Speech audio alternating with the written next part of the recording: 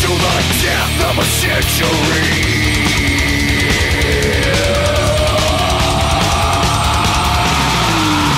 Cause yesterday don't mean shit.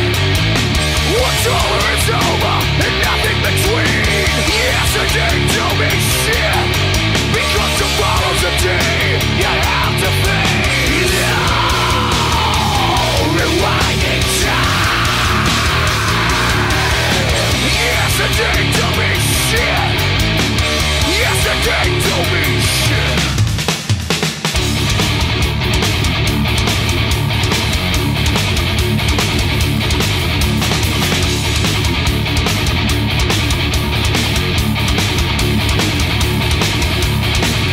Reliving old reviews is a useless tool of confusion. Don't hold your breath for the turnaround. Coming to the world of endless time.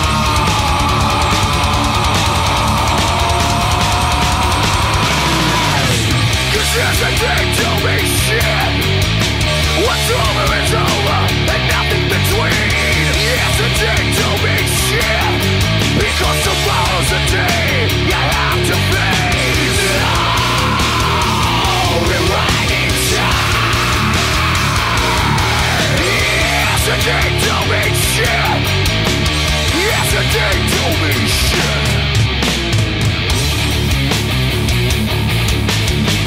They'll tell you all about guilt. Anytime you face the darkness, but darkness is a friend to you. Embrace it for the madness. Life has God in wars and conflict. Oppression in you, oppression in you. Allowing your mind is paranoia. Oppression in you, the oppressor's in you.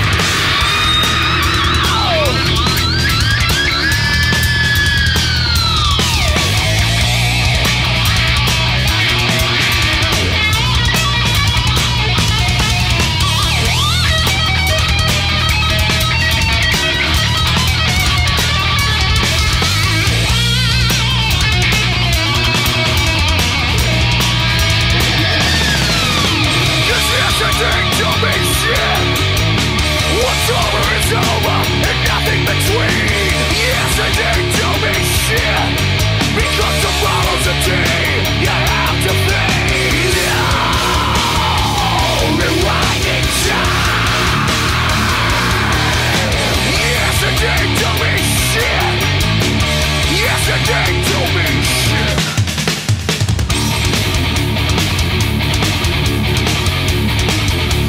Yesterday don't mean jack shit.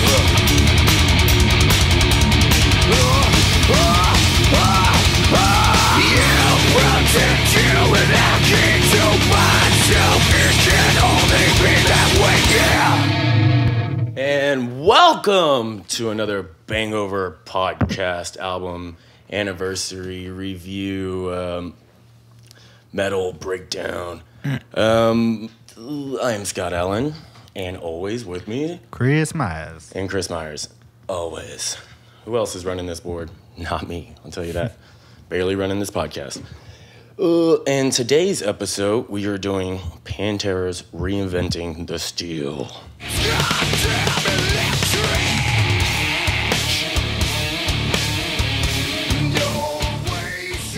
Oh yeah, oh yeah, oh yeah.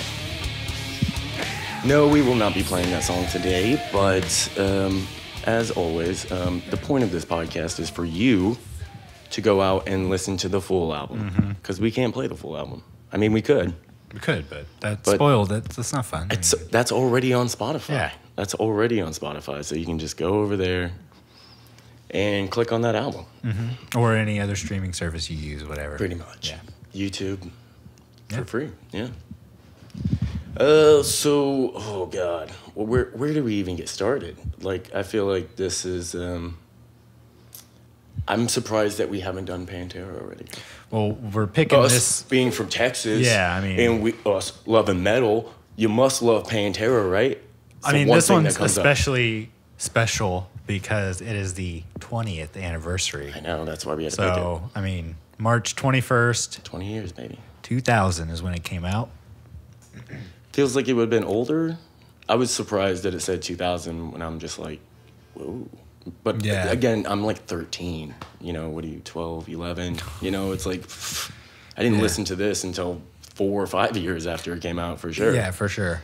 I mean, and then if you think about all the contemporary stuff that was around at that time in 2000, Yeah. you know what I mean? You're like, This was one thing that still everyone was just like, oh, fucking Pantera, another album. It was talked about. There was music videos made. It was played on MTV. You know what I mean? yeah, So it's still, it wasn't like an album that just came out like our prior episode, Gojira's first album. And now it wasn't something that was played all over the place. I mean, I knew Cradle of Filth before that. You know what I mean? Like Cradle of Filth had videos on MTV2 constantly. Mm-hmm. But you know, I think this is kind of like my staying up late and, you know, watching MTV2 because that's how old we are. Not old enough, you know what I mean, for MTV1. But, you know, late at night they would do like just metal at like 1 o'clock till 2. Headbangers Ball, when they would do old stuff episodes, like that. or just when they brought back Headbangers Ball. I saw this music video for, you know, Revolution Is My Name. And I really think that was like the first time I had experienced Pantera.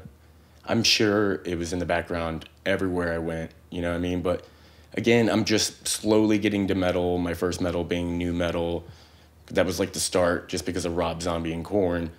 And then it wasn't until later on, you know, Pantera, everyone in Texas, oh, you like metal? All the older, my dad's friends, oh, you're going to love Pantera. You know what I mean? It's a staple almost for rock in general. It's like our band. It's our Metallica, if you will.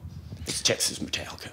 Yeah, I mean, if you've grown up in Texas, you've probably heard Pantera or heard of them. And then on top of that, it's like it's got that sound, the groove of like that Texas groove or whatever. How that, you know, the Texas twang. I mean, we're talking about reinventing the steel, but listen to like Great Southern Trendkill. That's like a good example of like. Or their first major album. Or the first. Cowboys from Hell. For sure. I mean, those early albums really kind of like force that sound down your throat because it's brand new. Whereas like, you know, this kind of has more of a more modern, this album, given that it's in 2000. Right. You know.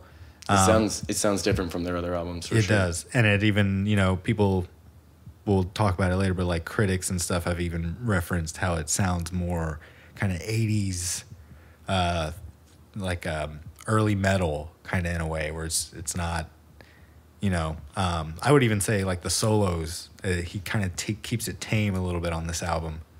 Well, whereas like, yeah, you know, not every song needs something crazy blistering, whereas like Cowboys from Hell was insane. It's like he had something to show. Well, the song we just listened to was pretty fucking insane. Yeah. Yeah. But I do know what you mean, but I was thinking the other side of it to where it sounds very modern and more like the style of music going on at this time in some way, shape, or forms. It's more like the songs that they picked or the songs that they have on this album. It really, when I see 2000 and then I listen to this album and I know other Pantera albums very well, I listen to this, I'm like, oh, it sounds like this because of the times that they were in, but I didn't see the other factor where they were, how the mix went to make it sound very old and classic. And then those, like you said, those solos, I wasn't even thinking of that side of it. I was thinking of the more, how rounded and warm it kind of feels at time, other than like prior Pantera just being like a little harsh and, you know, like just rough metal. Yeah. Yeah.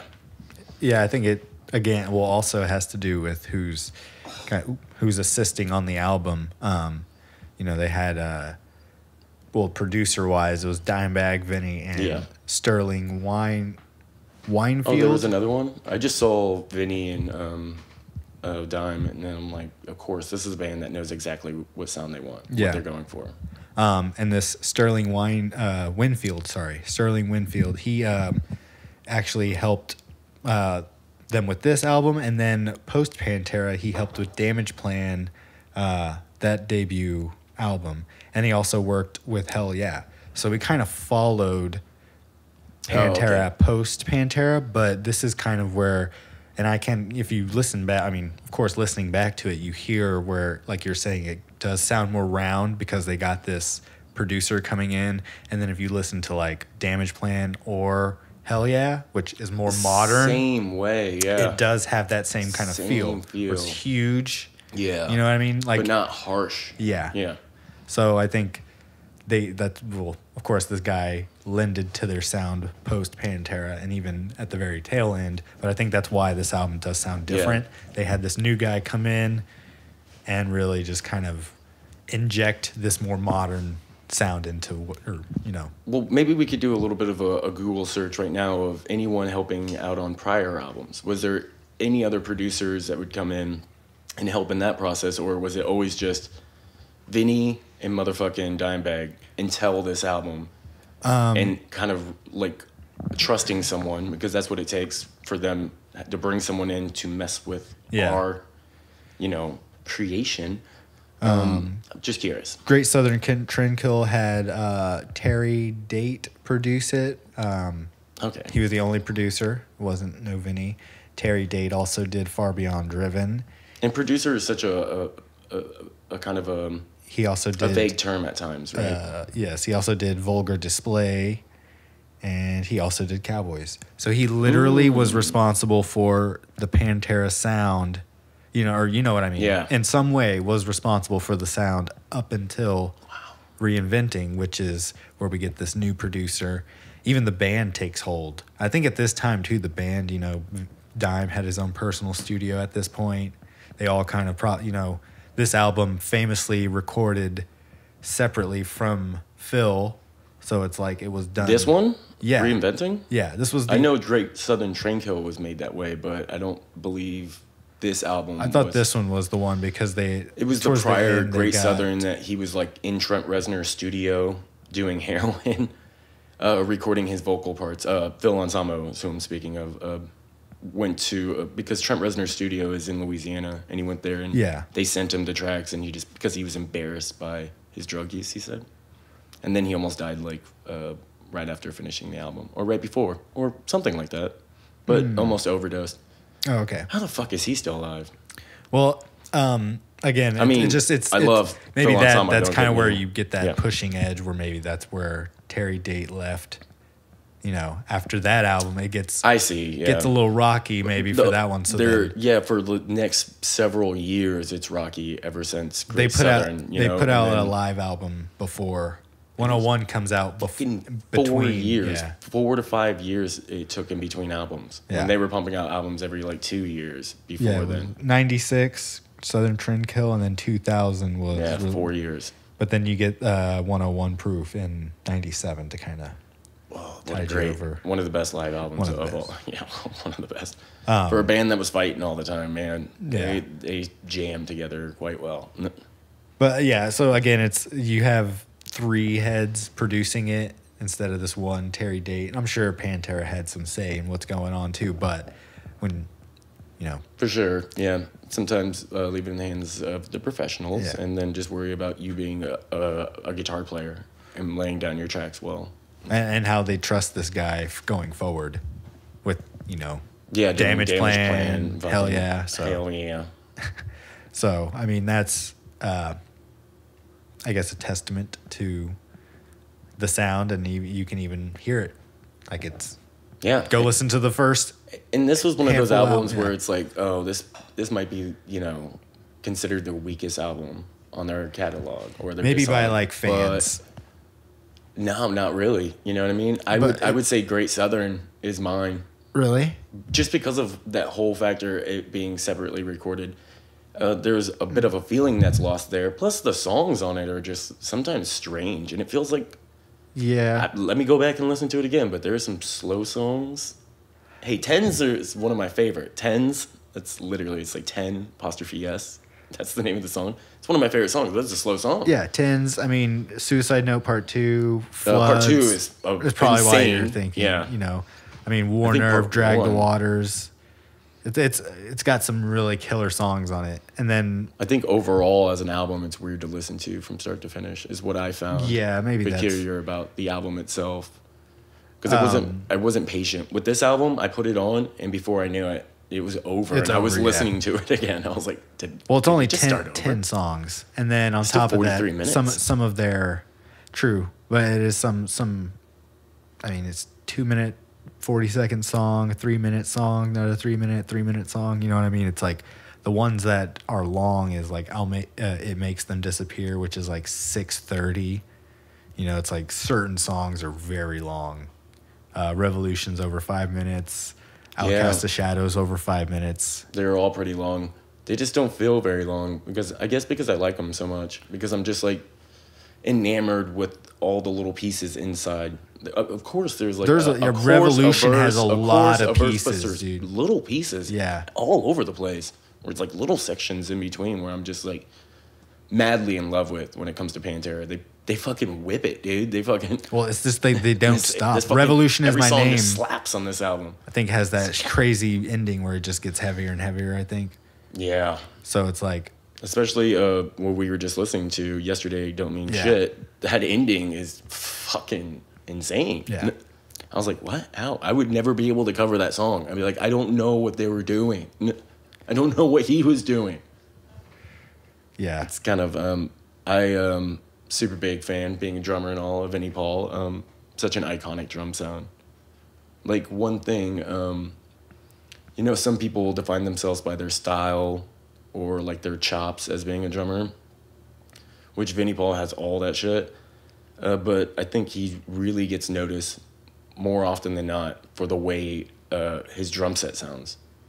The way his toms sound, the way his kick sounds especially is very... The snare too. It's got its own like. It's an insane snare, dude. It's like It's like dead, but it's not. It's weird how it sounds. Depth wise, 8 inches, dude, and just like thick fucking hoops on maybe it. That it just sounds really like. It's Vinnie Paul size. Like, it's 24-inch bass drum, 14 by 14 rack tom, 15 by 15. No, it's like 15 by 14 second tom, and then an 18 by 18 floor tom, and that's it. And then 2 bass drums, obviously. Yeah. But 2 24s, man.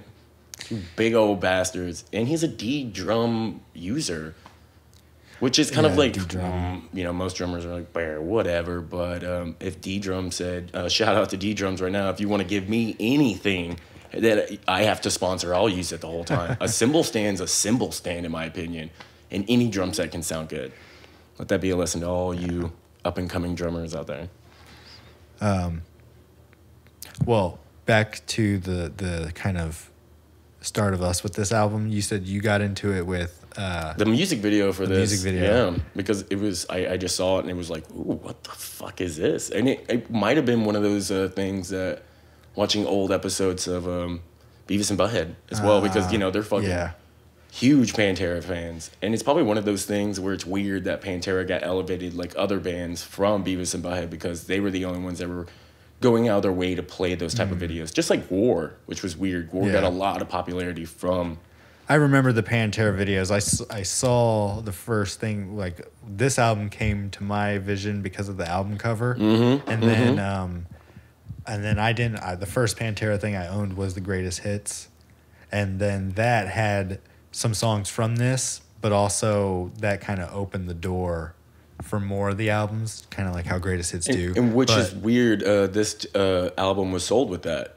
You would buy the double disc. Yes, in Australia. Yeah, and it came with the Greatest Hits, which is something that most bands hate to do. And they do like how Pantera did it is the best way, unofficial. Yeah, I mean, I think throw it to them for free. There's Greatest Hits can be like this sour topic in discussions and stuff with music where you know. Some bands have, I think, say over what songs are going to be on the Greatest Hits, and then sometimes maybe it's the label that's picking the songs. You know what we don't do anymore? So, what? Greatest Hit albums. What do you mean? Bands don't make that shit anymore. Well, I mean, it's very... Why would you? It's very hot. Streaming. Well, I will buy individual songs. I make my own Greatest Hits. How there about are that? some like that still come out every now and again, but it is... Yes, like party-themed dance mix. I can only think of stuff like that. Like, I don't know. I could see maybe I don't know. I'm trying to think of a band, but maybe like Beastie Boys box set. I mean, again, it's stuff that's like kind of gets re-released and adds new stuff. So like their Megadeth will do something where it's like the studio albums or something, and then they'll include maybe the newest stuff, or new box sets come out or greatest hits, but like kind of like a greatest hits compilation, like you're saying. Oh, and and bring on that topic that there's 3 songs that are B-sides off this album that are on soundtracks for movies at the time, which is like Heavy Metal 2000, and I think that Dracula movie. Was it Dracula 2000 as well? I know it was Heavy Metal 2000, and I know it was 2 other movies, fucking shitty 90s horror, early 2000s horror. Well, Death Rattle was used in that SpongeBob SquarePants episode. Fucking so cool, dude. Yeah. It's just him running. The entire episode just running through Bikini Bottom screaming as Pantera goes. Yeah. Greatest SpongeBob episode. They got, we'll go into some more fun facts and stuff. Yeah, but, we just saved it. Yeah. We'll, blowing our load in the beginning. Where are we at? Maybe we should get into another. Yeah, we're gushing too hard. So, what was our second song here? I think we have to go with "Revolution Is My Name." All right, that's follows up. Yeah, that's a hit or a single, as they would say. Probably the most popular song on this album. Yeah, I think this is the first one. This was on the greatest hits. This is what turned me. Here we go.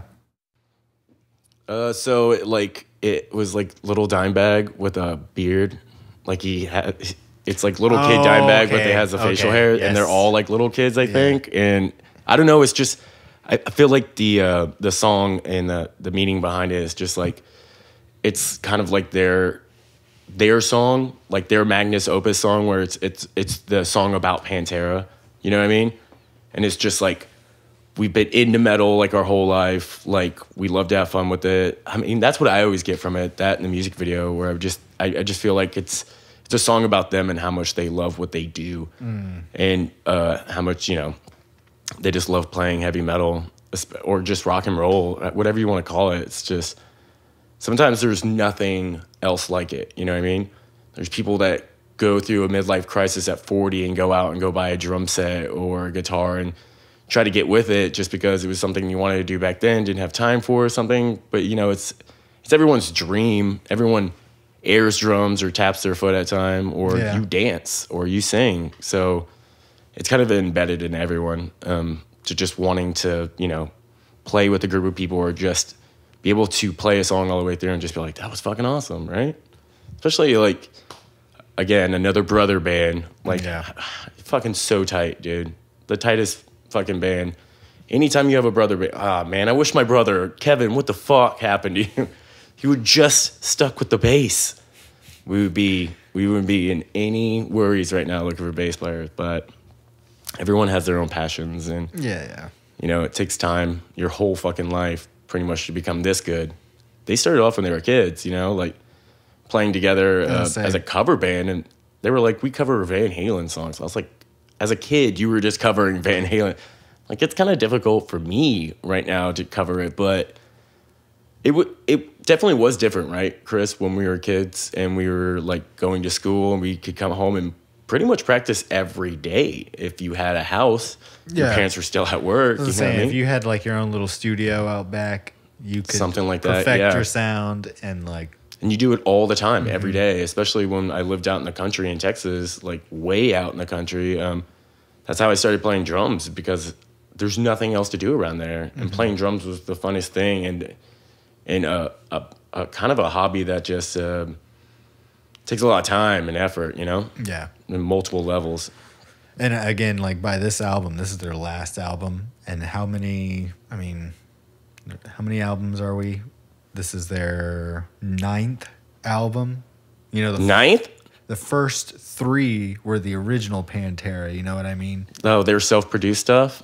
The Metal Magic? Yes, Man, exactly. they did that by themselves. I don't even count those. But that they are Pantera, they are counted in their catalog. Yes, so whatever. It's like, but that's not, they had all those 3 albums to then perfect their sound for Cowboys from Hell. For sure. They did 3 full albums before even Cowboys. Exactly. So they and then this album, it's like this, again, magnum opus of sound where like, this is what is going to be Pantera / Dime and Vinny's sound going forward. Like, they're going to work with this guy and all that stuff. So it's like, and even Phil, This is 29 years after the band first formed.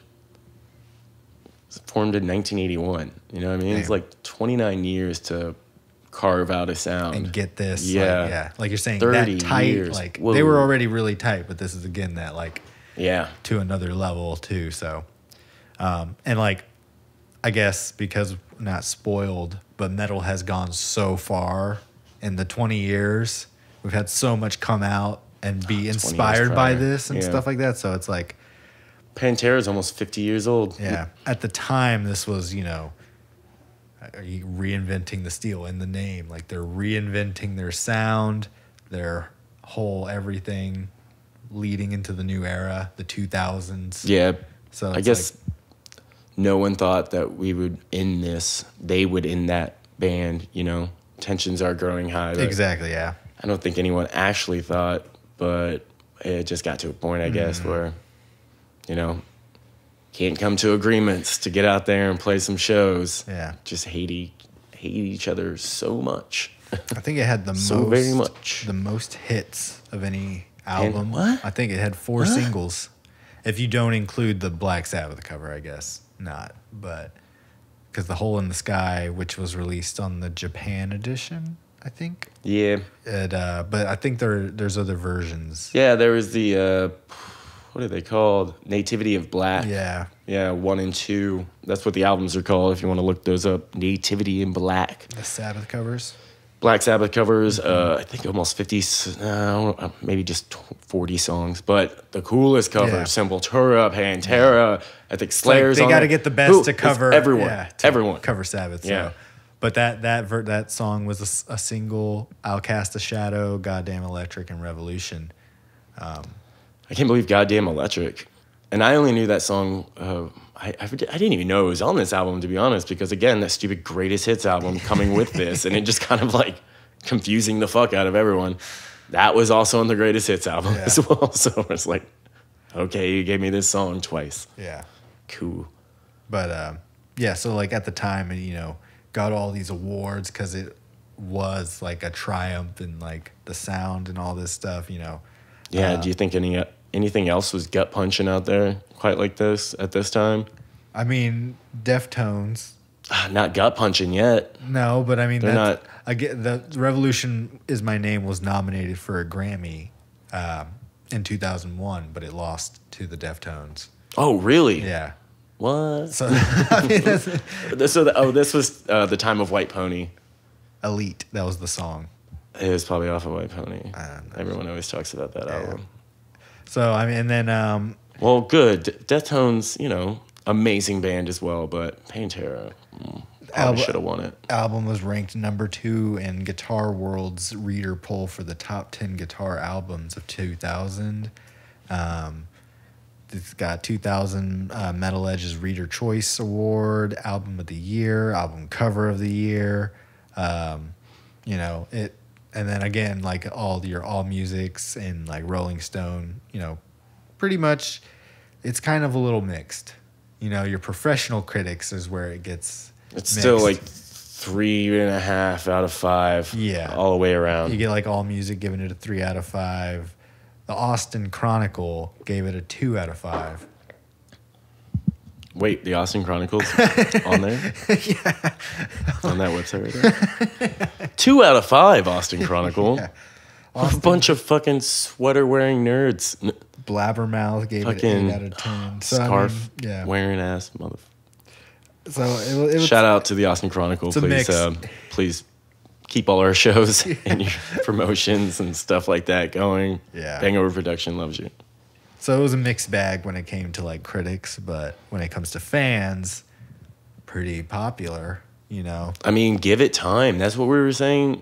Again, sometimes it just takes time. Go back and listen to it now, 20 years later. What do you think? I always say that. Let these critics go back on that and be like, okay, you wrote this review in 2000 about Reinventing the Steel. Now listening to it again, what would you write about it? And I'm sure their opinion would change dramatically because letting it sit for so long, that's how you know something holds up. You know what I mean? You can have the top album of the year, but if next year no one remembers you, or if 10 years down the line, you're still playing off the hits off that album because you can't break past it. You know what I mean? Yeah. And you're going smaller and smaller and smaller crowds. Yeah. It doesn't... I think that this is where, like you're saying... Time will tell. It's going the opposite. They're playing huger and huger crowds. True, but this album just being like the last one and maybe some mixed reviews, but I think it holds up over time. Yes. More than when it came out at the time. That being said, I was 13. I don't know what other metal was really punching the wall. All I know is 2001 is when Toxicity and Iowa Slipknot come out and kind of changes the game there again. You know what I mean? Yeah. Well, I do have a little list. I mean, competing here. with those two albums would have been hard for them.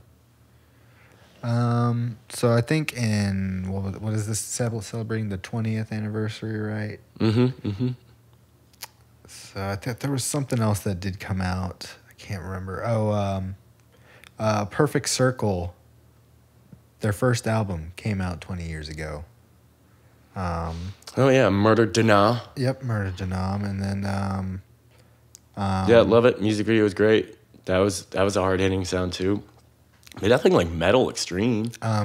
True. I mean, you had Caius was 25, so 5 years before this, you had Caius. So I mean, just mean like. And I know we had like Roots before this. You know what I mean? It's Yeah. kind of a staple turning point. This album probably did Primus, move a lot of Tales people. from the Punch Bowl was 25 before. So I'm just Dude, I'm I've looking seen at this album more than any other album in someone's CD case. You know what I mean? When it comes to a metalhead, and the songs that people always talk about are a lot from this album. Again, they have so many great songs, so can really go around the board. Yeah. I mean, here's a good example. This was one we may be covering in the future, but that White Zombie Astro Creep, 2000. That was 2000. That was 25 years ago. So that was even before this album. So that's kind of where metal's at. Yeah, and then like again, we had Roots in '96, and Yeah. then another staple point was like '97 being Korn's "Follow the Leader," and then God damn it, Limp Bizkit. I think that Perfect Circle is a good comparison. I think like it was where Linkin we're Park. at in metal, where it's like we're starting to transition out of it and get into like kind of where you see what a Perfect Circle is doing. These kind of newer bands that are like taking metal and maybe progressing it in a different way, where it's like it's not getting heavier, it's getting more like musical in a way. Pantera was kind of like that last bastion of like heavy as balls. Yeah, you know what I mean. that got such some high critics or like critically acclaimed. Got nominated for a Grammy for that. It's like, don't know if that would happen now. No, probably not. But they always do the metal category now. I don't know if it was just back then they did overall songs, or was it always the rock? Tool won last. I think they won the metal one. Of course. So, but I just mean, you know, it's again, it's like it. There's another example of how it's more musical. You know what I mean? Like, so I think this album may be more musical when it comes to Pantera's standards, maybe, but. I heard some cowbell in there. Yeah, they're mixing it up. They're experimenting. Well, also, what is it? You know, just the drums and vocals. They're doing some like different stuff, like with their dynamics. Yeah, where it's like they always pushed the envelope when it came to each album. It just felt like everything just became insane. One album after the next. The whole it was motif just like was to beat the next one. Oh my god! Yeah, it's like where can you go from here? And who knows where they would have went if they stayed, and they would have became more of a Damage Plan sounding band, or who knows? Yeah, I mean, they did a lot of, they did that Rebel Meets Rebel where they despite all the bad blood, just ending it here, it's kind of a good call as well, just to leave a good staple on things. At times, I don't know. You don't. I mean, we never would have got down in Superjoint. I mean, would it become Metallica though? That's what I'm saying. I mean. They were already on the ballad points. You know what I mean? Not ballad, but But they did do the ballads. And that's the song that you always fucking hear all the time is Cemetery Gates. I'm like, cool. That's their first album. I mean, like this album didn't have one ballad. Yeah, thank God. But again, it's like this album had more of the radio hits. You know, that's true. Where it's like that's probably where it would have went. Maybe they would have reinventing this, or I mean, like Vulgar Display and Far Beyond Driven probably were just like those, too heavy. Yeah, you're blowing people's speakers out, sitting in traffic. They got heavier, but more listenable in a sense where it's like the riffs aren't as chaotic as something Lightning like Cowboys fast. Or something. We were talking about with the Gojira thing too, and kind of just like becoming more mature, and as time goes on, being a band for 30 years, what do you think is going to happen? Exactly. You know what I mean? Come on. They're still fast, but they're still not as aggressive. fast as 30 years ago. You know what I'm saying? Like, still aggressive, still have their chops. Don't think that they fucking slow down that much. You know what I mean? They moved. And if you like those older albums, fine. If you like the newer stuff as well, cool. Yeah. That's how I always feel about people when they're like, well, I like their older albums. I'm like, well, that's fine. It doesn't mean you don't like the band at all? Because every time I talk about it, it's like, just these albums, fuck them after that. It's like, why fuck them? No, maybe you'll get into it when you get older. Yeah. You ever think of that? Well, I know, like, I can't remember who it was, but I thought there was somebody we knew that had never heard this album. It was like saving it. Is it we did have a friend, Kevin, I believe. Oh, that's who it was. But I believe he was saying, again, it was Great Southern Train Kill, that he never listened to it and he was saving it. And I always think about that quote that he said, where it's like, sometimes you're just saving an album. I know, yeah. Going back, there's probably some gaps in my Black Sabbath album. I think there was 9 with Ozzy. You know what I mean? Oh my God. So there's albums I'm probably not as familiar with as I am with, you may have heard a song like a single because it was off that album, but it's like exactly. And going down tunnels where I just like got all of like I couldn't even because we're on Pantera right now. I can't even think about that. But just getting one of those albums I've never heard of as well, and listening to it all the way through. I mean, again, this is what this podcast is about. Sitting down from start to finish, not skipping around, not because there's this one song I really like on this album and I only listen to it for that reason, from start to end. Yeah, I don't know if I've done that with all of Black Sabbath, you know what I mean? And then going back to this Pantera thing, where I was like, have I done this with all of Pantera? And I'm like, yes. I don't think I've gone back and have enough albums. I don't think into their first. Like I've listened to the first 3, but I don't think I've actually listened to them. Like I've gone back and was like listen to a song on Metal Magic or like, you know what I mean? Yeah. Whatever, Through the Night or something like that. I don't think I've really listened to any of those first 3 albums. So like I've listened to them for reference, but never for like and change it right to fucking Vulgar Display. And be like, wow. You know, I think probably a band that's like that for me might be like Cannibal, where it's like they have so many albums. Many albums. I bet I could go back and find an album that I like. I listened to 4 of them. The 4 newest albums. 30 Years of Torment, 4 albums. Yeah, right. Dude, I haven't made it through the documentary. Maybe 2 hours, and I was like, I'm going to fucking crush this out. That was almost a year ago I said that, dude. I still got 2.5 hours left. One day. I mean, that's a good example where it's like, you know, go listen. There's probably, you know, how many albums they've had, and I'm sure I would really like one that I haven't heard. I just haven't had time or to sit down and listen to it all the way through. Exactly. Yeah. Instead, I put on Kill. And it's something special because sometimes you find songs that you weren't expecting, and you're like, "This is now my new favorite Pantera." You know what I mean? Or it's something that you forgot, like the first song we played, where I was just like, "I fucking forgot about this," and I'm like, "Woo!" It like immediately gets stuck in my head to where I'm gonna be like doing the dishes later, just singing under my breath, you know? And wow.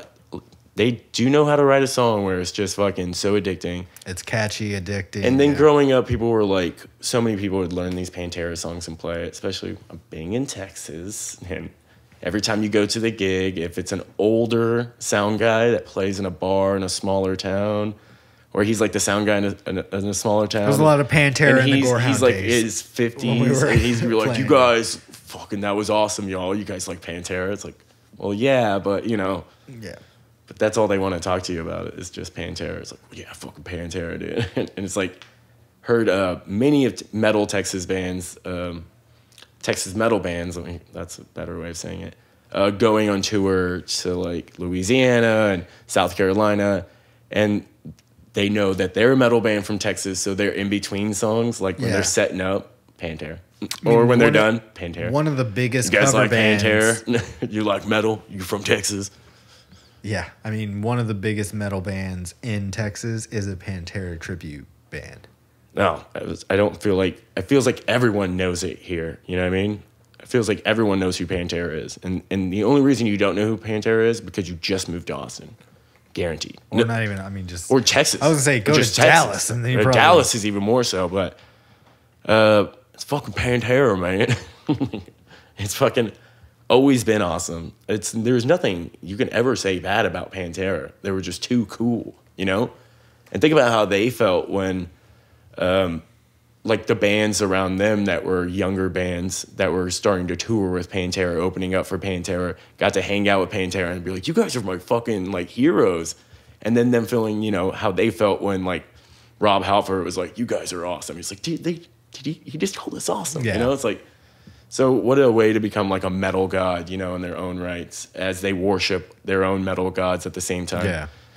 It's if you're like in your 40s, I guess almost 50s now, and you were into metal, you're a fucking Pantera fan. Yeah.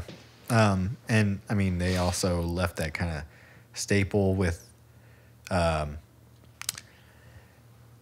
only that, but I think also, you know, I was doing a little bit of YouTube diving, just rabbit holing, and you know, a video came up of like crazy on stage deaths, you know, and performers that have actually died on stage while either performing barefoot and accidentally stepping on electrical wire, which is why you do not perform barefoot ever.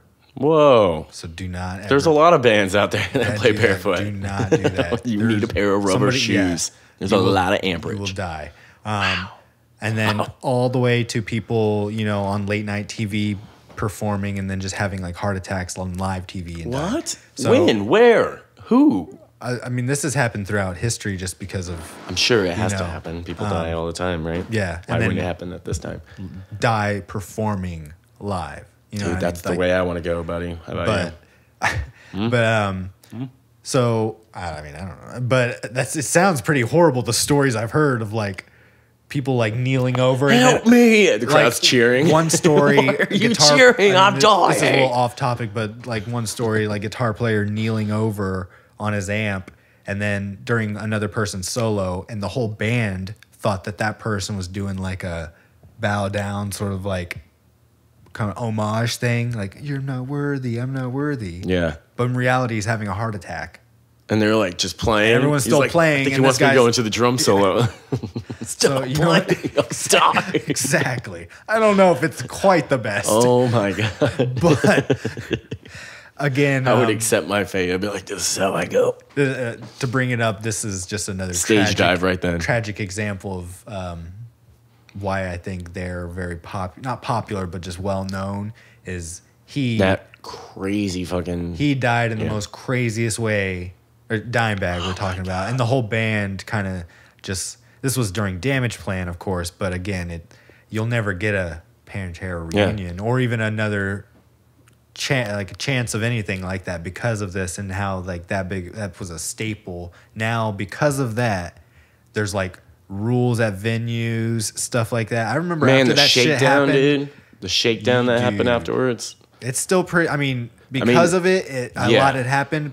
Before, like no bracelets, no crazy belts, you know what I mean? Like no spike anything, fucking a lot of people chain may wallets. Complain, I don't fucking think so. Yeah, where it's like your boots are too crazy. Like, I don't think so. But it was because of that incident where kind of the live music atmosphere changed, where it's like people aren't allowed to come on stage, people aren't allowed to do this. You stay where you're supposed to stay. And every time that happens, something horribly wrong happens. I saw that top 10 of people like got on stage and Maynard like puts him in a headlock. He just rides them for 10 minutes, finishes the song. Yeah, the guy could have sued Maynard, but I don't know, man. But see, that's where it's like. And then what happened to fucking Lamb of God? You know what I mean? So there's. Because it never works out. It never works out when you get up on stage. Exactly. It's not your show. You're not there to be a part of the show. Yes. You're there to witness the show, be a witness. So you can see why like this, along with the album and the band in general, just being so iconic in music and also in live music because of their sound, but also they kind of like put this everyone heard that story. traumatic effect, this ripple effect of what happened during their show affected music for history and live music, just because, you know, security will always be top because they don't want to have another person get on stage and with a gun start shooting people. You know dude. what I mean? That's insane. Luckily, because they would shut down shows, like kind of like where we're at right now with the whole, you know. You have pretty good security at like big shows now. You know what I mean? You go to an emo show or something like that, there's usually some guys around. They might not have guns. Sometimes it's overload. But that's the amount of security. Exactly. Because ever since then, there's been a lot of like just real bro-y fucking security guards just taking advantage or being a meathead and fucking attacking one of the fucking people. Not there to do your job is to keep these people safe. You're actually causing harm to them, which is ridiculous. Like you know what I mean? That's now like a staple. You go to a bigger concert or even something at emos, they have these pop-up, you know, electronic or whatever scanners you walk through, you know, metal detectors, these pop-up ones that you walk through. That's insane. At these local shows. I haven't gone to a show in so long. Like and then, I mean, even, local ones, like smaller ones, of course, there's like, it's the door guy. That's, you better. Everything out your pockets, hold it above your head, fucking put them in this bucket. It's going to go through a scanner. Yeah. Like you you're just, all you're worried about is them not finding that joint. Yeah, in your fucking sock, dude. I think at this, please it's like don't look in my sock. $30. I think at that point, if you're paying $30 or more dollars for a show, you're getting security checked at some point. Yeah, you know what I mean. So I've had a lot of like security guards being like, I was like, that's just weed, and they're like, it's fine as long as it's not a weapon. Yeah, you know what I mean. That's what again. So long story short, it's just long points short. Just, you know. The album had a huge impact, but then the members also post, you know, we're not talking about Damage Plan right now, but after this album, you do get Damage Plan, and then that sadly is the end of, you know, the story. But that's post this album, you know, that's the story. And because there was no more Pantera was his reasoning. That's such a bullshit reason. Well, like, why would you there's blame? A lot of conspiracy as to what his reason is. So it's like it's because the brothers are the ones that they went on hiatus and then 2 years later saying that the band will never come back together. We're done. So, and then someone like being that much of a fan of Pantera. Well, like that's he was also really like, sold it, don't you think? When you kill the guy, that they would never have a reunion show. Fine, you don't want to ever play in Pantera again. You'll never play nothing. It's like. Well, that's bullshit. Like, that guy is sick, mentally sick, and he wanted to do something that he was probably known for forever. Exactly. But you know what I remember, or don't remember, I should say? That guy's fucking name. Exactly. Nobody knows. Fuck him. Yeah, fuck that guy. Yeah. So forgotten in history. Is the biggest asshole that's ever fucking...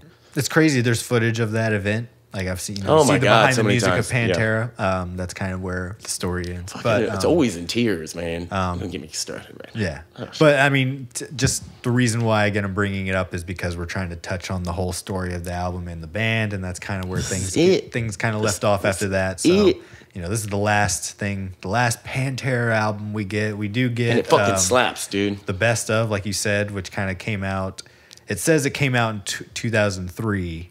Whatever. So, but, you know, that again, I think that was where they just kind of no one notices when the greatest hits came out. Who the fuck cares? And then they also put out their Live at Dynamo recently, I think. Or Live at something like that. I need to check that out. There's like a new live album that's come out. Because 101 is might be #1 greatest live album of all time.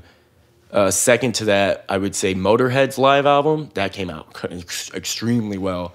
And then I would put Nail Bombs live. That one's pretty good. But I'm sure you could correct me on a couple of those. That there might be some live shit that's There's a little bit better. There's some good live stuff. I mean, Cannibal Corpse. A lot of people put that Slayer, Metallica S&M because it's a live album and it's them with an orchestra, so it's like fucking crazy. Oh yeah, dude. That's like I remember a lot of people were like, I hate Metallica, but you have the S&M album in your. I don't really like most live things. When Pandora plays a fucking, I almost said Pantera. When Pandora plays a like an algorithm of metal or whatever, and they throw in a live Judas Priest song or a live Iron Maiden song. It's always, yeah. Why not just play the song off the album? Why, like, because you hear a crowd. You know what I mean? You know, And I think it's Ozzy it's live. fucking weird. I remember those were fucking killer. Oh, Even yeah, actually, yeah. that tribute CD. That's what I was gonna say. The Randy Rhoads tribute. He's holding up little baby but it's Rhoads. like all live stuff. That is a sick. That album. is, wow, man, he sounds perfect. He sounds so perfect. Pantera is another perfect sounding live band. So before we get into the next song, again, when I was talking about those sound guys that are like 50 that just want to ramble on metal with you, and it's mainly about Pantera. I don't know if this is true, but they, you know, kind of being broke or just being in a young band. I couldn't afford equipment back then, especially to change a drum head. But it kind of seems like a lot of that Vinnie Paul sound, before I forget, I just wanted to say this, came from just having worn out equipment. If you've ever seen his signature stick, there's no tip, there's no taper. Yeah. It's just a solid rod. And then the toms always sound like so punchy and so dead. It probably comes from playing on old heads for so long. You get that type of sound. And this was the craziest thing. Someone said he would put like giant washers where you would have the beater on the kick pedal on the bass drum head. And that's how he got that snap before he was able to get something like triggers, because definitely his sound is a triggered bass drum set sound. There's a lot of snap to it, you know? Yeah. Got a lot of quick cutaways. So that was interesting to just think of like having like just a piece of metal there, making your own snap sounds, you know, doing this yourself before you get that. That's where I think the Vinnie Paul sound came from. His drum set sound was just by using old equipment. Like when you break a drumstick, you turn it around and use the other end. The fat Back head, in the day when we were playing at the house, I didn't have a car to go get some, and Amazon wasn't a fucking thing, all right? So that's where we were, you know, back in the day. You were taping up bass drum heads and stuff like that as well when you fucking kicked Mess through them them up, by yeah. accident. How many amplifiers did we blow up back in the day? A lot, let me tell you that. Tape that up. Ooh. All right, so before we keep on gushing and turn this into a 3-hour episode, and we'll just go into other Pantera stuff. Yeah. What's our next song? Well, I want to go with "We'll Grind That Axe for a Long Time" because that's one of my favorite songs. I would rather you pick the songs because it's I can't do it. All right, There's too much responsibility, and the songs are too good.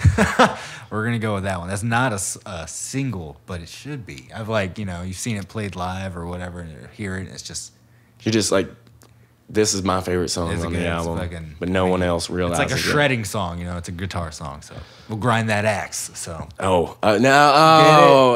I get it now. Yeah. I get it.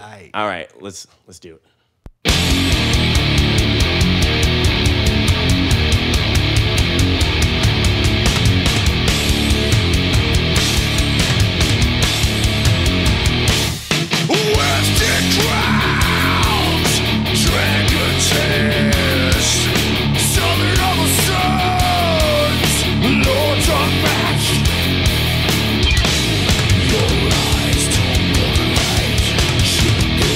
Trusted now.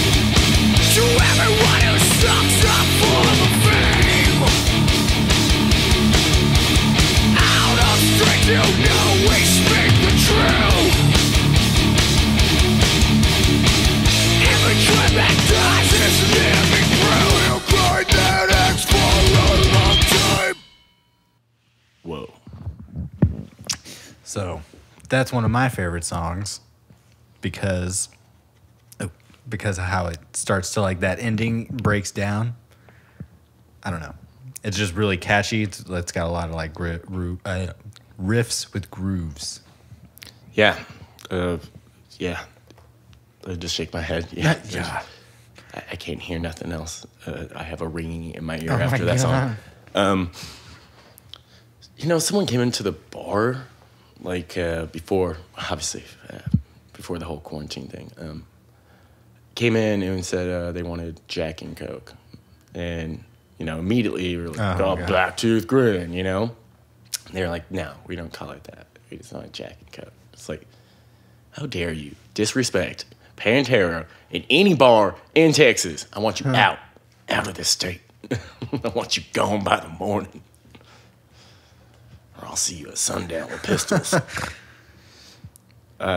Dude, again, when I wear like my Pantera shirt out, oh my God, I just get fucking bombarded. Stopped. And it's a concert shirt too. I've never seen Pantera live.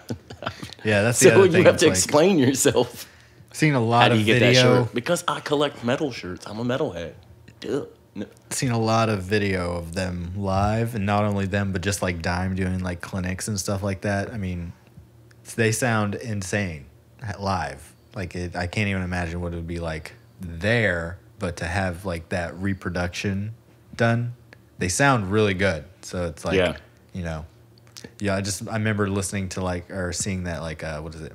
Monsters of Rock or something like that, I think. Monsters of Rock. And it's like the Cowboys from Hell. Yeah, but it's like the Cowboys from Hell, and they're like the hugest audience, one of the biggest audience I've ever seen. And it's like him playing with like no shirt, right? Always. And the early days with the long. Phil, I don't think ever wore shoes on stage. He better have. I heard he would also drink a whole bottle of Wild Turkey before he played because he had a bad back. I'm sure that was the reason for it. Either way, that was their live sound. Dude, got to a point, and then stadium sound, dude. Arena. They got to this point. Arena sound. Because the Monsters of Rock thing was like Cowboys, early days, playing domination and shit, shredding it, and then by the time they get to here, Dime's a little bigger, Yeah. He's got more endorsements now, so he's like got his own gear. Oh, I thought you meant like fatter. No, he is bigger. Physically and as a star. A lot of beer. Yeah. I don't think whiskey has that. I think Vinny. Calories. I mean, they kind of all. Phil, of course, got a little. Always been a little bit big. No. Oh, I mean that early days he was. He just always seems like a big guy with that facial hair and the hat. How do you play in a hat? Yeah. I can't even play with a shirt on. You can barely play with anything. I heard it, man. Give me a quick dry shirt. Like those little Speedo pants. Give me one of those shirts, but with like Pantera logo on it, right? Like a Pantera quick dry shirt. I wear it every fucking show, brother. Every show. But a regular shirt, no, it's all swampy. Yeah, I mean, it sticks to you. You don't want to feel that when you're on stage. Rex and Vinny, I think Vinny would wear like a always sleeveless shirt, dude, metal, and then like metal shoes, ensemble, and then like athletic shorts, yeah, fucking jersey, and a fucking bandana, or fucking your favorite football jersey, favorite hockey jersey, favorite basketball jersey. It's kind of a common thing when it comes to metal. Huge sports fans all the time. Do we know who's the famous man on the cover of the? Yeah, it's one of their friends, or I think, but they were at a party at Phil's house in Louisiana, and he had a bonfire. And one of the guys grabbed a bottle of Jack Daniels and jumped over the bonfire, and this photographer Scott Herdenman. I'm just gonna mutter the last name. Oh my god! I saw Scott, so I remember that. But he caught it or something. Yeah, he got the picture, and that's what it is. Just some random crazy dude. It's not like one of them, but all their album covers are kind of like that. Who was the guy getting punched on the cover of like Vulgar Display? It was like. I mean, they've had like very iconic covers. That's the one thing. Again, we'll go. I used to know this fun fact though, because everyone would talk about the album covers, like and then. Back then, the internet not being that big yet, everyone would have like this mythos story about it, or you always get like some crazy shit that one of the older kids told you in school, and you're like, just fucking thought that was true forever, you know? And then you're like, no, you're a dumbass. And you're like, oh.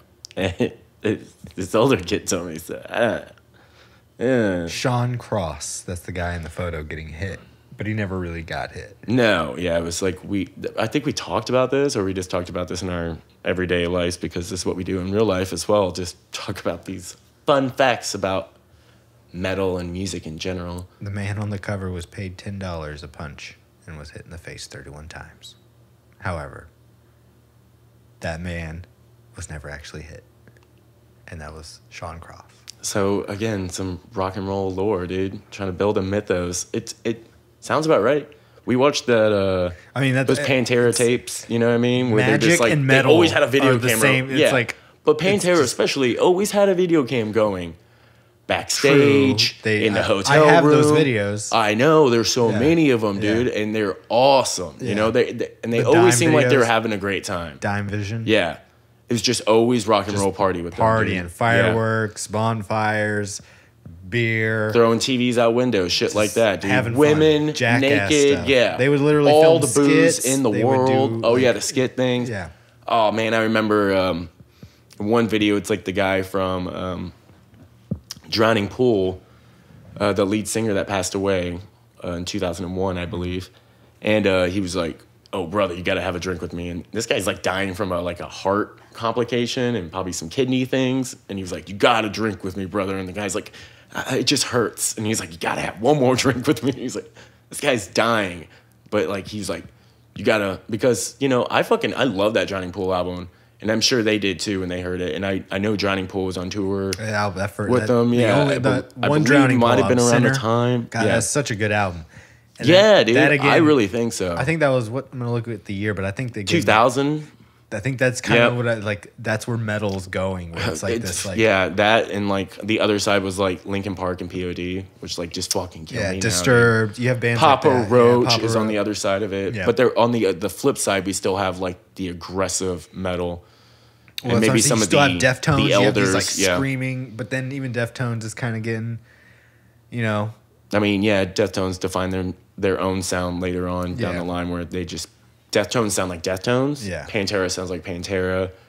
You know, it's like those bands on that side. But that's right. No one remembers a Papa Roach. Pantera really couldn't go anymore past where it was. Papa Roach. Because of like again where metal is going. So what are they gonna do? Tell Phil to sing like the dude from Drowning Pool? It's like, no. Phil's gonna sing like Phil. Like a fucking demon. If another Pantera album came out, it would be this again, maybe a little, you know, it would actually sound the same because they would be working with the same guy. I think they would have went one step harder and just got more aggressive with it because that's kind of where their headspace always was. You know what I mean? Like, well, see, that's talking about like when Rob Halford did like Fight, you know, and then them falling in love with that album, just being like fucking love. Well, see, heavy, like back to the heavy, like back to the insane heavy. Rob Halford went to like a thrash metal album, you know? It's like, fuck yes. So they were obsessed with heavy music. True, but I think also, like this album, again, if they would have did Pantera, it would have been maybe that. It would have gone into this heavier thrashy thing. I think they would have just went crazier. But the history has shown that because the band broke up, they did get Damage Plan going, and that was a turn in this other direction of what 2000s metal, what we're talking about, the Perfect Circles, the Drowning Pools, you know what I mean? Like that where it's like metalcore, more singing metal, you know. Yeah, because Damage Plan went in that direction, and they still were heavy as fuck. And then Hell Yeah, after and then Hell Yeah went even more in that direction. So it's like where they got a complete, you know, they're not making a thrash song. There is no domination with Hell Yeah. You know what I mean? You didn't really have that sort of feel with Damage Plan, but because Dime was there, you definitely had like the Reinventing the Steel feel. Yeah. You know, those riffs were still fucking heavy. And shout out to fucking Phil, dude. What a well-rounded singer. What a monstrous singer to just go to the point where he's blowing his fucking vocals out, it feels like, constantly. And just him, and then going and doing like a ballad because he has such that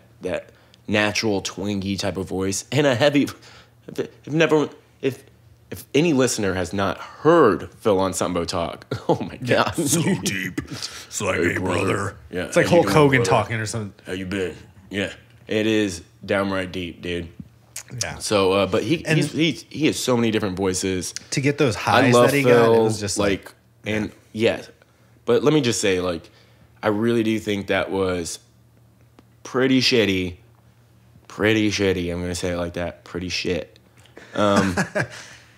That, you know, Vinny didn't even let Phil come to Dime's funeral. Like, let bygones be bygones. Like, put that shit in the past. Whatever happened, it couldn't be that. It can't be that bad, right? Yeah. Did he kill your mother, yours and Dime's mom? Did Phil go do that? What did Phil do that was so horrible? You know, like he blamed. Maybe Vinny had to blame it on someone. Couldn't blame it on the psychopath that got shot on stage as well. Thank you. Shout out to that cop that ran up there and fucking took that guy out. But he had to blame it on someone, I guess, and he just did that to Phil, and that's so sad because Phil does not deserve that. Phil was a fuck up. Phil was a drug addict. Phil was an alcoholic, but so was everyone in that fucking band. And for them to point a finger in a drunken stupor out of years of just foggy touring and every night probably ending up feeling like the night before. Yeah. To hold on to a grudge like that to his grave, that's fucked up. They never even got to settle that shit. Yeah, that's what's And fucking Vinnie Paul died at 50-something, and it's like, what? How? Yeah, like, they were never what? able to squash any beef. That right there, you know, this whole like, will It's pretty Pantera fucking sad, ever man. get together with Kerry King on guitar or Zakk Wylde on guitar? Oh, there's like, been so many fun so many of those speculations. rumors Yeah. and stuff, and like, I mean, that's kind of We'll get Gene Hughlin on drums. the closest thing we had Or- was like a year or so ago. It literally just happened where it was Phil on stage with the Pantera band playing like old Rex was hits. there, right? I don't know if Rex was there, but it was like it was pretty much like the Illegals or Superjoint or whoever the fuck Just covering Pantera songs. and- covering songs. Yeah. They had two guitar players, so it like I think worked out. You know, as far as the sound, you know what I mean. I would definitely go and see that if Phil came here months from now and was like, I'm just doing Pantera cover songs. I'm there. Yeah, So many people would be there. I know a lot of people would do it. So I mean, you don't. I think that speaks again to like the people are really iconic, but also the songs. The Like, songs. The songs Yes. are so iconic because they Yes. like. And a lot of people talk shit about Pantera. You know, I mean, Who? we have people Show in me our them. in our band. Show- I'm not gonna. Oh, You know right. what I mean? There's people. I see. You know what I mean? Wink, wink. Yeah, Nod but I'm of the just, you head. know what I mean? There's people that'll like talk a little trash I'll on take care of Pantera them. and stuff. Where it's like, again, the songs are so iconic. And even as metal progresses and gets heavier and heavier, and we have Meshuggah playing 9-string guitars and throwing time signatures out the ass, Yeah. you know, or even you have people going crazy technical animals as leaders and bullshit like that. You know what I mean? It still all comes back to this.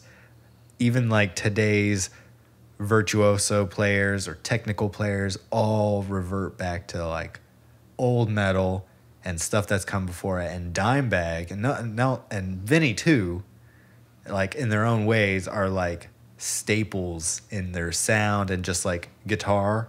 Yeah. You know what I mean? Like They're on the timeline of metal. Like there was bands to be mentioned when metal started and where we're at now. There is fucking right there in the 90s. Staple it down, fucking Pantera. Yeah. Gah! They were with the biggest of them, touring, The best of the them, best of yeah. them, headlining, putting out songs on the radio. This album went gold. And when he was alive in Pantera, like, and Vinny too, like they were like looked at as like top players. You know what I mean? Like everyone looked up to his sound. Everyone looked up to that What they were Vinny doing. sound. Like Now everyone has that Everyone's- fucking Dean tight guitar sound, and fucking- everyone has those clicky drums, and everyone's got that now. Because Well, I was gonna say that fucking that guitar. well, not the only Dean, but the like but, the, you just know. the sound too, Yeah. where it's like people are mimicking that Dimebag sound. I mean, people are trying to get those. And it's a kind of a simplified sound, right? If I'm not wrong. It's like the opposite of what guitar. It's like cut all the mids, only treble and bass, and then, you know what I mean? That's like his sound, where it's like it's really just like cut a lot of like the mids out, so it's real sharp sounding. It's real tinny, you know, to that. It's real high endy. It's not a lot of like in the middle presence, but which is like the opposite of guitar, because the guitar is a mid-range instrument, so it's supposed to be there. So it's part of like their sound. What type of was he a Marshall player? Well, no, that's the thing. He like Randall played Randall's. I remember now, and he was like bass speaker with a guitar head, or I don't know if he ran guitar bass. speaker. I think he ran regular Randall everything. He was like an endorsee of But Randall. how that Randall amp worked, it was kind of like a crossbreed of a bass amp and a guitar amp, right? I'm not sure. If I'm not wrong. I think he just You had a used to lot own of this he amp. used a lot of resonance, because it definitely was a thick guitar bottom end. Yeah. But it had a really like sharp high end. There just wasn't a lot of middle. That's why those albums kind of sound like that. Like they're just not. There's not a lot of like there. Yeah, it's a little hollow at times. Hollow, yeah, but insanely heavy all the way around. But in the middle, it's missing a little depth. and that's in some like ways. on purpose. That's the sound. So you get Reinventing, which probably adds a little bit more. Thickens adding, it a little bit putting more. that back in there. So there's that. But then he has Randall guitar amps up until a certain point. Then he starts playing what is they Warheads or something like that. And then he goes and he gets he starts getting his own endorsed stuff after Randall. He has his own amplification system, Crank amps. Have you ever seen those? Crankenstein. They were so short lived. They were his brand. Short-lived, yeah. So he had his own brand of amps, and then, of course, that's where that left off. But guitars played. Oh man, that would have been a great fucking line nowadays, dude. There have been so many bands. If you can find those, I mean, if you can find those, those are like, because it got to a point where he started using tube amps. That's why he got away from the solid state. That was that sound too. That like no tube, just solid state, mids cut. Yeah, your face, sharp, dude. Sharp guitar. Then he started getting tube sound. Gets a little bit more warmer, thicker guitar sound. And that's kind of like where it ended off with his sound. And the iconic dive bomb. Wow. Oh, yeah, no one he's used. master of the dime, of the whammy bar, the whammy pedal. He is, dude. I know you can't say like he created this, but he created his dive. Dude, that dive, dude. And just to see how that guitar works, because you have one of these models, man, those strings just become flop, dude. Just fucking. Yeah. And I always think of like, fuck it, now I can't think of the song, but like off of BANGover Display, the first song, whatever, I guess the song BANGover Display of Power. But just that dive bomb sound coming into it, it's just like how 101 starts too. It just fucking builds right up into it, and it's the coolest thing on earth. And then yours came with like electrical tape. Yeah. Mm-hmm.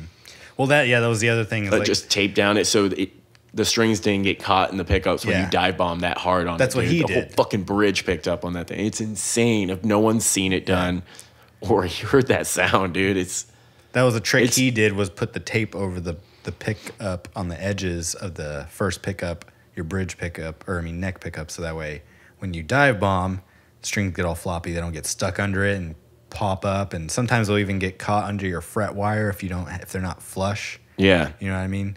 So I've seen all kinds of weird things just because the strings get all floppy. You got to really control that thing, or it's coming back all fucked up. But also, he had that weird squeal that he would do, where it was like he would loosen the strings really quickly, and then bring them back to tighten.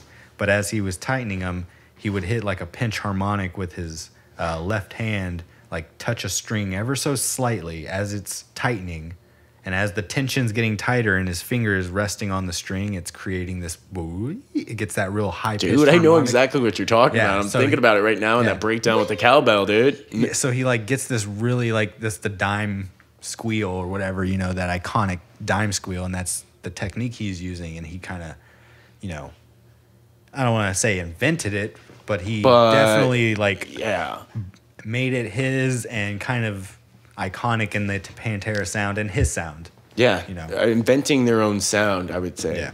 Couldn't invent like their own guitar note, or the actual ability to dive bomb. Yeah. But they had a sound, and to learn how to control dive bombing like that is insane. He was so good. He good. Yeah, he knew where all the notes were on the fretboard, so he could hit those squeals at any note. So it's not like, it's not random, or in a sense like he could do it for the end of this song. This song ends in the key of A. Well, I know where A is on it, and so I can do all this crazy shit. Oh, this one's in D. I can do a D. I know where that is. So he knew where it was all over. So not only could he just do it, he was really, really good at it. Yeah. So that's where it's like. And then, man, they both grew up like, before we like end this episode, we never even got to like some of those things that maybe people don't know. Yeah. Or it's like, him winning that guitar competition, Dimebag Darrell, when he was 15, 16. Yeah. And it's that lightning of that Dean. And that's where he becomes his signature looking guitar as well, a little modified at times, I believe. But him winning that from the guitar competition. This year will mark the 30th anniversary of Cowboys from Hell. So in July. So I think we're going to talk about that album. So we will definitely be going more into like the beginnings of Pantera. Okay, well, I'll save some Pantera magic then. I'll save some metal magic. 30th anniversary Cowboys. I mean, that's one to definitely look forward to.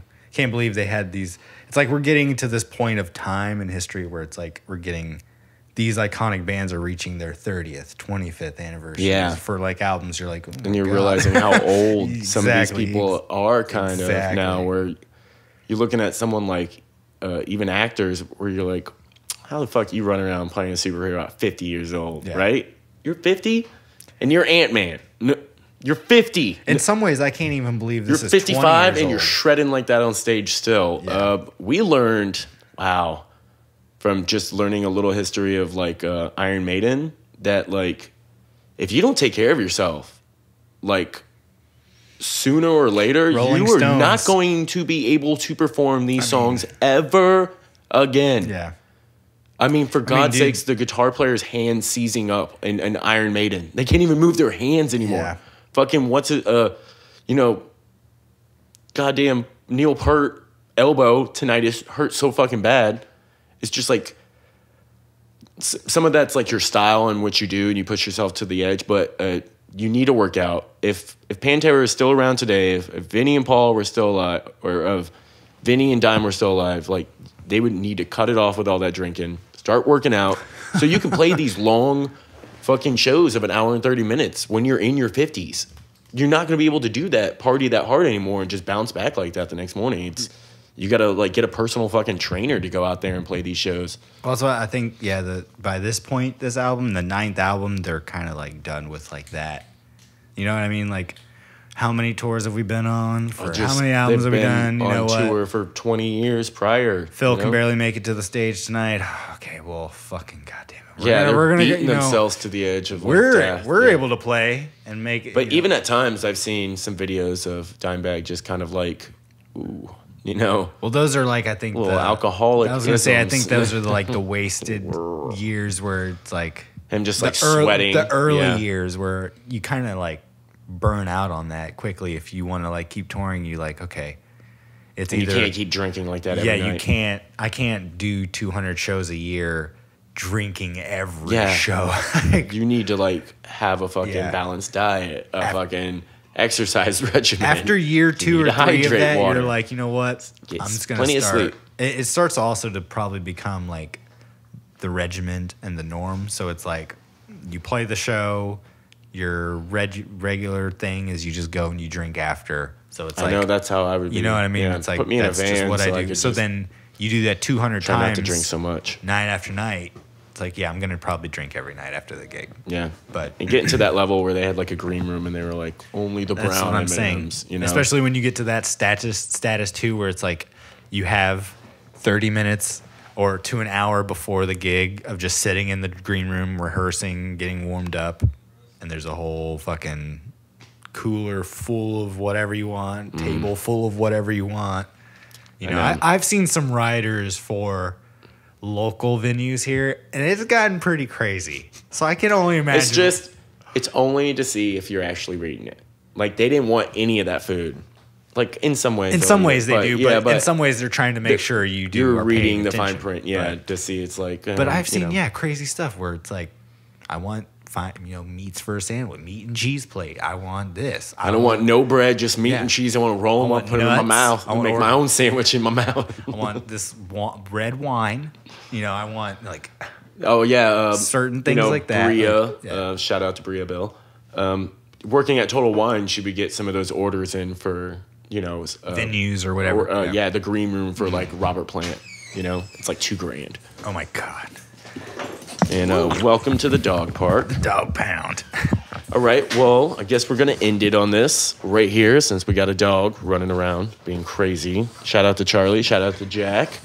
Thanks for everyone. If you were watching the live stream, please follow us on Instagram at BANGover Productions, YouTube at BANGover Productions, and Facebook at BANGover ATX. We'll try and maybe stream some more if find us on Spotify. Where you listen to us on? We'll get it some more. We also got a hell of a schedule coming out. So we should be pumping out episodes by the dozens, based on us still being a little bit on the quarantine and the lockdown almost. Yeah, band we just worked with put out one of the singles that we helped out with, "The Wrath." It's going pretty well. As far as like BANGover produced, so we helped out with them. Chris Myers over here, excellent. Go fucking check engineer. that out. Anything else we got? We got got a Gojira episode. Oh man, we're so many episodes. So we got. Wondering if we're on 50. I need to go and count. Oh, we're probably way past that. Probably. Oh my God, for real? Probably. Where does all the episodes including go? Interviews and album stuff. Yeah, we're probably way past that. Yes, let us know what you guys would like us to hear, or to what you would want to hear from us. Maybe our thing is the anniversary, but we have a list of albums each month, every month, and we have to pick 4, 3, depending on schedule. Now we're probably picking 6 because of lockdown. Yeah, I mean, I'm going through and finding a lot of like these anniversaries, the 30th, 25th, 40th. Finally, even. And it's 2020, so that's what I mean. It's a round year, so it's nice. So, everyone, stay safe out there. And if you're feeling a little just under the weather, I would say like claustrophobic, or just a little like you're just stuck in the house and you just need to get out and you just can't take it anymore. Just think like this is kind of like summer vacation when you were a kid. Think about like when you were like 13, 14, couldn't get a job, summer vacation, What'd you do? I stayed up all night and watched all kinds movies. of movies, played games. Ate junk food every single night, and too much video games. Yeah. So just relax and put on some fucking metal. That'll make you forget about all this shit. Put on some Pantera. Listen to Pantera. There you go. Listen to some Pantera. They'll tell you yesterday doesn't mean shit. There you go, right there. All right. Well, all right, what are we ending it on? I'll Cast a Shadow, I think. Dude, I like that. Such a good song. I can't believe it's the end of the album. Ends the album. Yeah, I mean, I think that was the time where albums like you got to start strong and you got to end strong. Oh fuck yeah. Yeah. And this definitely does that. Thank you all for listening, and please look for future episodes. Cannibal Corpse Kill. We got a lot coming. We're so fucking metal. Eccentric. So much. April's gonna be big. So. Yep. All right. Let's do it. Bye.